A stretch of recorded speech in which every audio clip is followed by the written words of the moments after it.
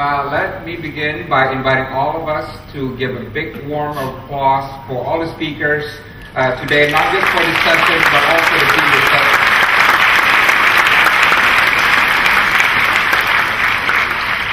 And by the way, Pak Bima, you were excellent as a moderator, but I want to tell you and all of you that this 15-minute rule doesn't work on me. Because when you are the producer of the conference, you can do anything you want. Good. And by the way, I was out there walking and having my tea and lunch, and had so many of you come to me and calling me, His Excellency, Your Excellency, can I do this? Whatever. Look, I'm a very humble person. Don't call me His Excellency or Your Excellency. Just call me Excellency.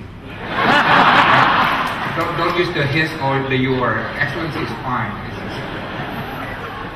And I find it quite remarkable that, first, I think after session 2, usually you get half the crowd. This is 1,000 people rule, right?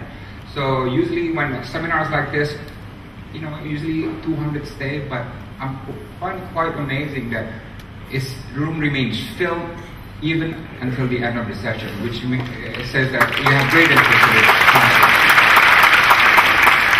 And my theory is that you stayed only because Nicholas Saputra was around. And I had told Mas Agus that after Nicholas Saputra leaves, which he left, I think, that you all, or half of you would be gone. So I'm quite flattered that you remain here. Until Pak Bima reminded me, actually they're staying because they want the gadgets at the end, the prize, right? Is there a gadget prize in the end after this? Yes. So, but I'll try to fool myself by believing you actually want to hear what we have to say. But there's a reason why I organized this Futurology conference. This is the second Futurology conference. The first one was last year, and the reason was, when I went to universities and things like that, sometimes I talk to students and sometimes even opinion makers, and sometimes I get the feeling that we have too much nostalgia about the past. There's some kind of baggage that we have, and I think if we really want to reclaim our greatness, Pak Gita talked about it this morning, Pak Khairul, but what Indonesia can be in the 21st century, you got to let go a lot of our historical baggages. You got to look forward, and this is why Futurology is strategic. My ambition is to make Futurology a hit thing to study in universities and in the think tanks of Indonesia. Because sometimes I think we're just too much preoccupied with things in Indonesia or things in the region and things in the present, right? Because democracy is really great thing, but democracy sometimes has the effect of forcing us to be short-term, just until the next elections. And what we need is for Indonesia, for all our generation to think for the long term. This is the strategic reason why we came up with this international conference on Futurology, and we want to make this an annual thing. All right. Now, the theme of this Futurology is revolutions, right? Revolutions. And for Indonesians, when we use the word revolutions, something stirs inside of you.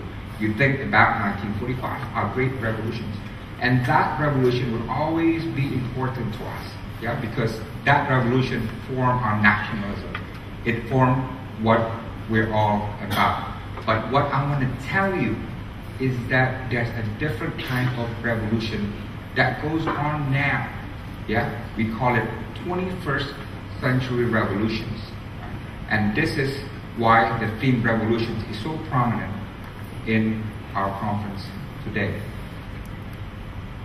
Is this working?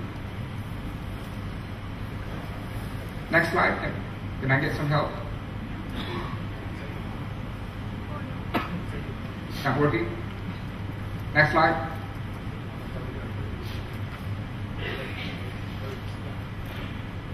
Sorry?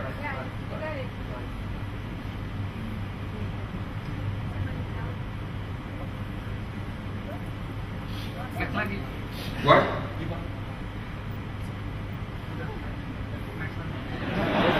Okay, good. All right, I'm a Catholic on this. But what's the difference between 20th century revolutions and 21st century revolutions? Right? 20th century revolutions tend to be violent. The 21st century revolutions tend to be silent. 20th century revolutions were about freedom. 21st century revolutions created an enormous wealth of middle class. 20th century revolutions were always or often followed by coup d'etat, whereas 21st century revolutions created a lot of civil societies that we see in Indonesia. 20th century revolutions created a lot of sovereign nations. 21st century revolutions created connectivity. 20th century created equality. 21st century revolutions created connectivity. 20th century revolutions created liberation of people, of nations. 21st century ones created transformation and elevation. 20th century revolutions created uneasy bipolarity in a Cold War. 21st century revolutions created peace among the major powers. 20th century revolutions created developing nations, hundreds of them, populating the world. 21st century revolutions created something new, which is called emerging powers. Now, the 21st century revolution is remarkable because it has no expiry date. You know, President Sukarno once said, he was asked, what is a revolution? He said, a revolution is something that never stops. You know, he said it was something that keeps going on and on and on forever, he says. And then for some reasons we lost meaning of what President Sukarno said. But now I think we are recapturing it, because the 21st century revolutions is not just political revolutions, it's more civilizational.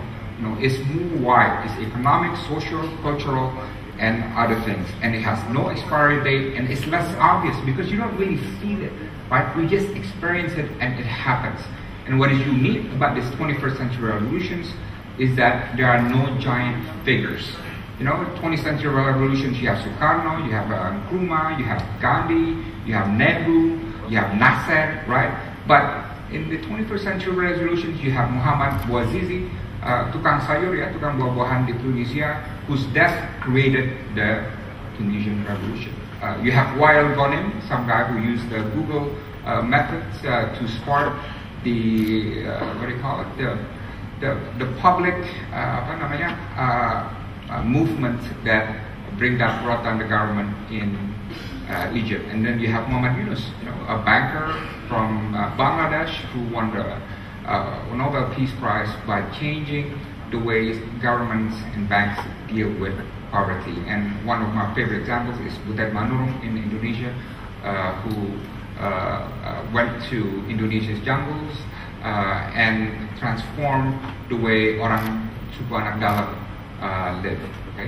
So the 21st century revolutions, in my view, are more powerful than 20th century revolutions. It's less romantic, but more powerful. What we see now, for example, more than half of the world population have been classified as middle class. Not will be, but have been. And this will continue to grow. There have been hundreds of millions of people lifted out of poverty. I think we are nearing, by the end of the century, near zero poverty. That has always been the dream of mankind, and only in the 21st century we can hopefully achieve that. More than half the world population is now urbanized, and the number of electoral democracies in the world now is 117 countries. In 1990, that number was only 76, and in 74, that number was only 40, which means now the spread of freedom throughout the world is enormous and has never been before seen in history. So with these powerful revolutions that are unseen, unfelt sometimes, not so obvious, but so powerful, not just in Indonesia, but all over the place, the question is, how do you survive them, right? How do you thrive in these revolutions? Now, Bima Arya said, I'm going to give you 5 things, 5 survival tips. But I'm going to give you only 4 because you didn't pay to get into this conference. This is free, so I'm giving you 4. If you pay next time, I'll give you 5.